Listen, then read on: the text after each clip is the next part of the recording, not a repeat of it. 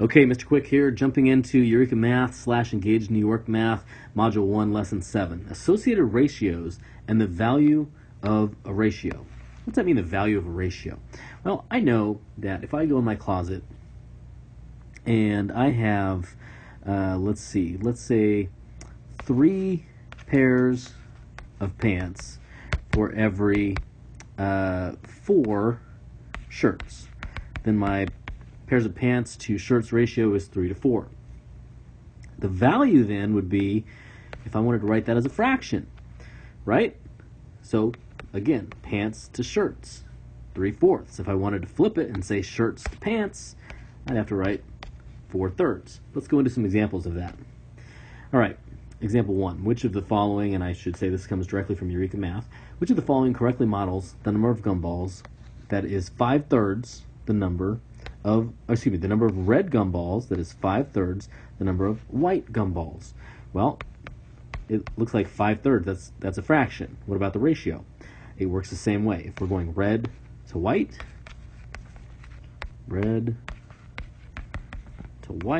those should be circles, that's a colon, that's okay. We know red is going to be 5 because it's the first number, white is going to be 3. So as a ratio, it's 5 to 3. As a fraction, it's 5/3. So if I go through here and I know that, well, there's 5 red and 3 white, I just need to look and see which ones have 5 red. A, 1, 2, 3 red. Nope, can't be A. B, 1, 2, 3. Nope, looking for 5. Can't be, or excuse me, that was C. Can't be C. B, 1, 2, 3, 4, 5. I'm looking for 5, so we'll put that as a maybe.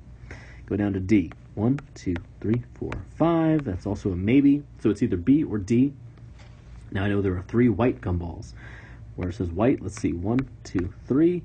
We have 5 to 3. That looks like a strong possibility. Come down here, we have 1, 2, 3, 4, 5, 6. It's more than 3. We know that's not it. So our answer is, of course, B.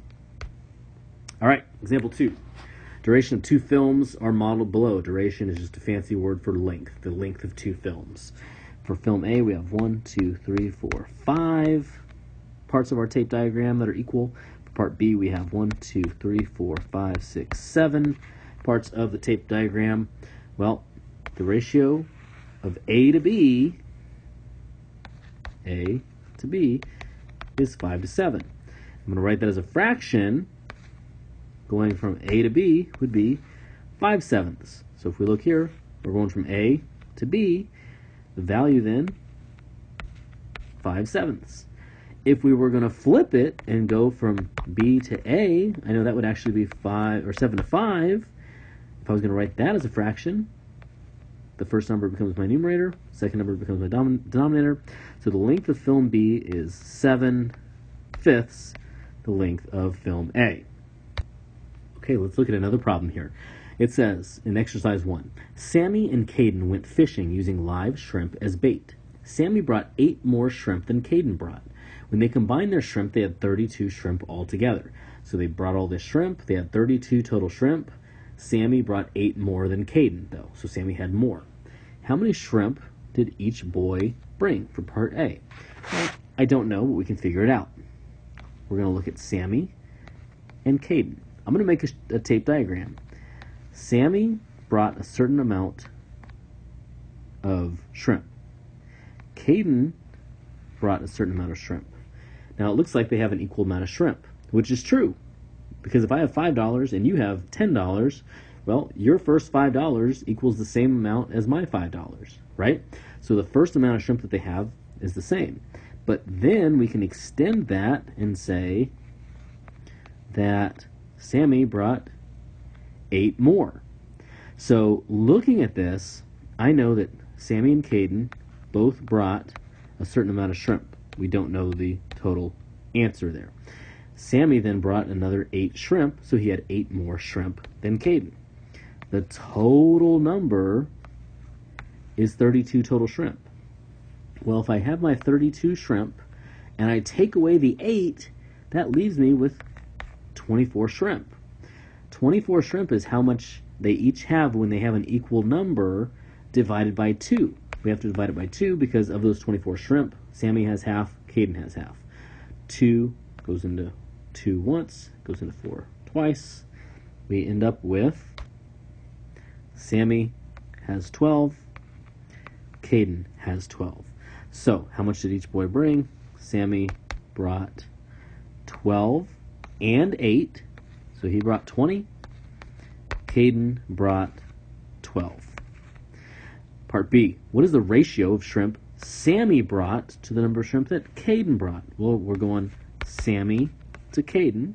Sammy brought 20. Caden brought 12. Ratio is 20 to 12.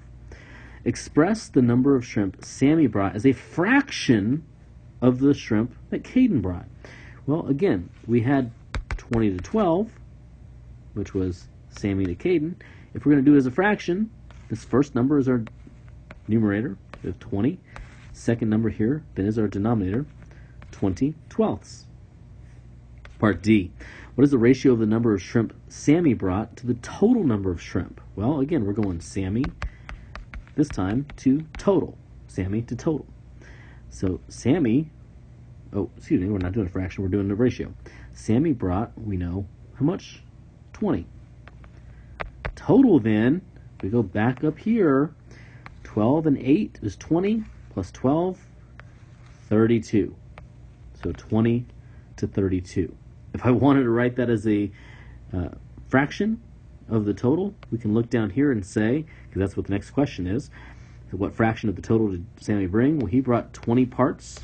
The total, or the whole, amount of shrimp was 32.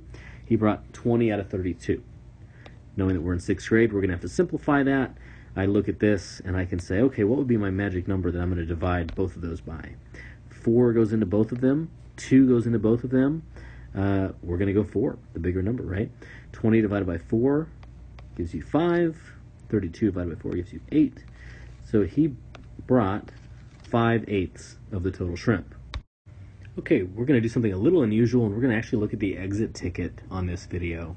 The reason I want to do that is I think we need a few more examples, and we're going to just go ahead and roll with it. Doesn't mean we won't work on some other questions in class as well. Again, I'm going pretty quickly. I'll be honest with you, I've actually already recorded a version of this video that was too long to upload to YouTube, so I'm doing it again, and I'm going a little bit faster, but the good thing is you have the video, you can rewind, you can pause, you can go back, so it's there for you, and I'm here for you as well. So, Alyssa's extended family is staying at the lake house this weekend for a family reunion.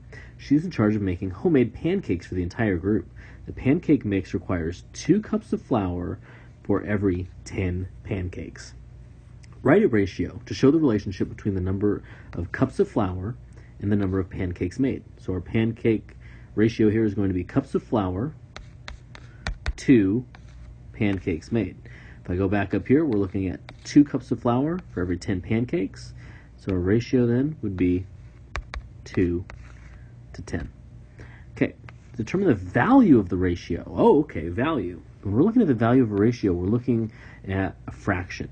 So if we have 2 cups of flour to 10 pancakes, we know this now becomes our numerator. This becomes our denominator. We have 2/10. That is the value of that ratio. 2 cups of flour to 10 pancakes made. Again, here, let's take a look. If we have 2 cups of flour to every 10 pancakes, 1, 2, 3, 4, 5, 6, 7, 8, 9, 10. We can simplify this. And I'm going to give some credit because I actually wanted to see how someone else did it. So I looked at the Embark online video. So credit to them for this example. 1, we know 2/10, we can simplify that. 2/10, our magic number we can divide both of those by is 2. 2 divided by 2 is 1. 10 divided by 2 is 5. So the value of that ratio actually becomes 1/5. Another way to look at it is for every 2 cups of flour, we have 10 pancakes, or if we do half, 1 cup of flour, and then half would be 1, 2, 3, 4, 5. We know that for every 1 cup of flour, you can make 5 pancakes. Okay, Jumping down here to number 3. Use the value of the ratio, so we're looking at 1/5, to fill in the following 2 multiplicative comparison statements. It sounds complicated. It's really asking you for the value. Number of pancakes is how many times the number of cups of flour. Well, we know if we're looking at 1/5, that was flour to pancakes. So if it's asking for pancakes first, we've got to flip it. That would be 5 to 1. 5 over 1 we know is just 5. So the number of pancakes made is 5 times the amount of cups of flour needed. Because again, if you're going to use 1 cup and that's going to make 5, 1 times 5 gives you 5. So the number of pancakes is 5 times the amount of cups of flour needed. If we look at our original ratio, which was 2 to 10, 2 times 5 is 10. So it's, again, 5 times greater. Okay, part B. The amount of cups of flour needed is blank of the number of pancakes made. Well, if we're going flour to pancakes, we're looking at 1/5. That's our original ratio, flour to pancakes. If you said 2/10, you're not wrong, you're just not simplified yet. So you could simplify that to 1/5. Okay, if Alyssa has to make 70 pancakes, how many cups of flour will she have to use? Well, we know the ratio flour to pancakes is 1, 2, 3, 4, 5, 1 to 5. If you did 2 to 10, if you did 2 flours and 10 pancakes, you'd be okay. And we know then 70 pancakes, so this equals 70. There are 1, 2, 3, 4, 5 equal spots. We've got to do 70 divided by 5. 5 goes into 50 10 times. 50 to 70 is 20, so 5 goes into 24 times. We know then that each of these are 14. 14, 14, 14, 14, 14. Since these boxes are the same size, then you would need 14 cups of flour. 14 cups of flour. Make sure you label that. Okay, I know that was fast. You can always go back through the video. You also have me as a resource. We'll continue to talk about this and go deeper in class. All right, thanks for watching.